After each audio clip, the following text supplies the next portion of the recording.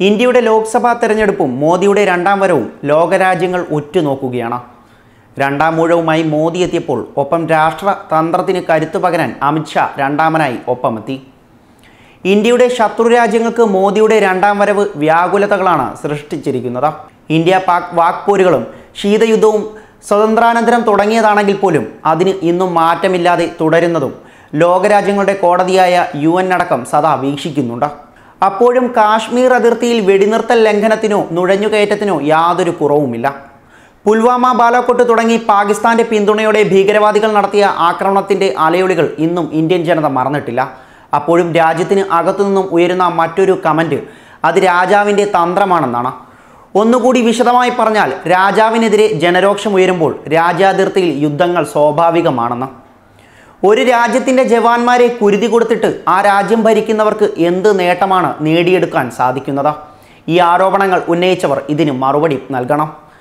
നിങ്ങൾ ഉൾക്കൊള്ളുന്നത് എന്ത് രാഷ്ട്രീയമാണെങ്കിൽ പോലും സ്വന്തം സൈന്യത്തെ കാക്കേണ്ട രാജനീതി ഏതെങ്കിലും ഭരണാധികാരി മറക്കുമോ? അടുത്ത ആരോപണം BJP ഭരണത്തിൽ വന്നപ്പോഴെല്ലാം അതിർത്തിയിൽ യുദ്ധങ്ങൾ ഉണ്ടായി എന്നതാണ്. ഒരിക്കലും യോജിക്കാത്ത രണ്ട് ആശയങ്ങൾ തമ്മിലുള്ള പോരാട്ടമെന്നാണ് ഈ യുദ്ധങ്ങളെ വിശേഷിപ്പിച്ചത്.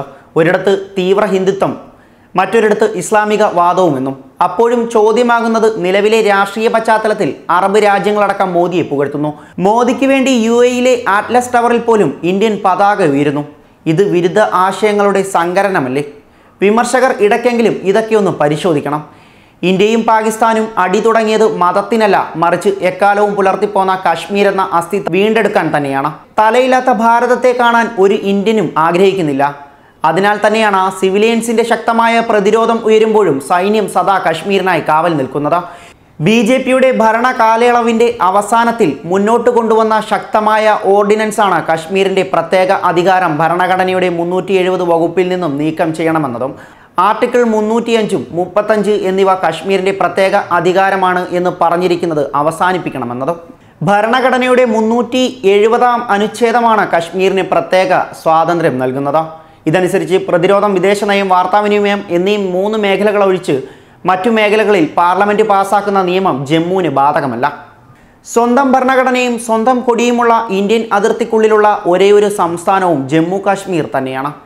ഇന്ത്യൻ പ്രസിഡന്റിന് പോലും ജമ്മു കാശ്മീരിൽ ഭൂമി വാങ്ങാൻ യാതൊരു അനുവാദവുമില്ല. ഇതിനെതിരെയുള്ള ഓർഡിനൻസ് മുന്നോട്ട് വന്നതോടെ സഖ്യകക്ഷിയായ PDPയും മോദിയെ തള്ളി. കശ്മീർ നാഷണൽ കോൺഫറൻസും ജമാഅത്തെ ഇസ്ലാമി കാശ്മീർ ഘടകവും രംഗത്തെത്തി. കശ്മീരിലുള്ള ഇന്ത്യയുടെ പിടിമുറുകുമെന്ന് കണ്ടതോടെ പാകിസ്ഥാൻ ഇതിനെതിരെയുള്ള നീക്കവും ശക്തമാക്കി. വിഘടനവാദികളെ ആയുധമാക്കിയും സൈന്യത്തിനെതിരെ കല്ലെറിഞ്ഞും ആയുധമെടുക്കാൻ ആഹ്വാനം നൽകിയുമാണ് പാകിസ്ഥാന്റെ ഓപ്പറേഷൻ നടന്നത്. കശ്മീരിലെ വിഘടനവാദികളെ സ്വതന്ത്ര സമര പോരാളികൾ എന്ന് പാകിസ്ഥാൻ മാധ്യമമായ ഡോൺ അടക്കമുള്ള പത്രങ്ങൾ വാഴ്ത്തിയെഴുതി.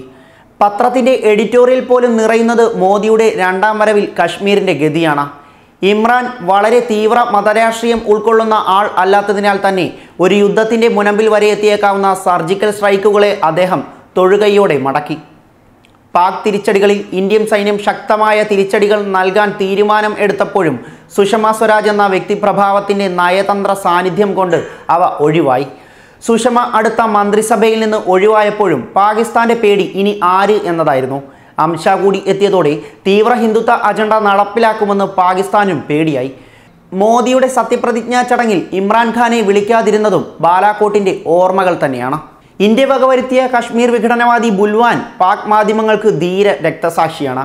കശ്മീർ നിയന്ത്രണ രേഖയിൽ നടത്തുന്ന നുഴഞ്ഞുകയറ്റങ്ങൾക്ക് പോലും പാക് റേഞ്ചേഴ്സിൻ്റെ പിന്തുണയുണ്ടെന്ന് ഇന്ത്യ ആവർത്തിച്ചിട്ടും പാക് മൗനം വെടിഞ്ഞിട്ടില്ല. മോദിയുടെ രണ്ടാം വരവ് കണക്കുതീർക്കൽ തന്നെയാകുമെന്ന് ഒരു വിഭാഗം വിശ്വസിക്കുകയാണ്. എന്നാൽ യുദ്ധം ഇരു രാജ്യങ്ങൾക്കും സൃഷ്ടിക്കുന്ന ഭീമമായ ബാധ്യതകളാണ് ലോകരാജ്യത്തിന് മുന്നിൽ ചോദ്യമാകുന്നത്. കാശ്മീർ ബിൽ പാർലമെൻറ്റ് പാസ്സാക്കുകയാണെങ്കിൽ ഇത് പാകിസ്ഥാനെതിരെയുള്ള കടുത്ത പ്രഹരമായിരിക്കും. എന്നാൽ ഇമ്രാന് മുന്നിൽ ചോദ്യമാകുന്നത് നയതന്ത്രത്തിൽ ഇനി ഇന്ത്യയോട് എങ്ങനെയെന്ന പ്രസ്തുത ചോദ്യവുമാണ്.